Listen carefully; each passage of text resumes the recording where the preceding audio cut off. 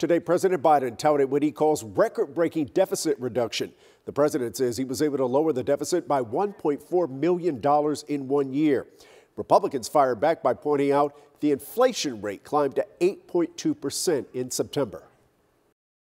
Republicans can criticize my economic record, but look at what I've inherited and what I've done. Well, let's start, ladies and gentlemen, with the terrible prices, from groceries to gas to everything in between. We need to get back to common sense economic policies.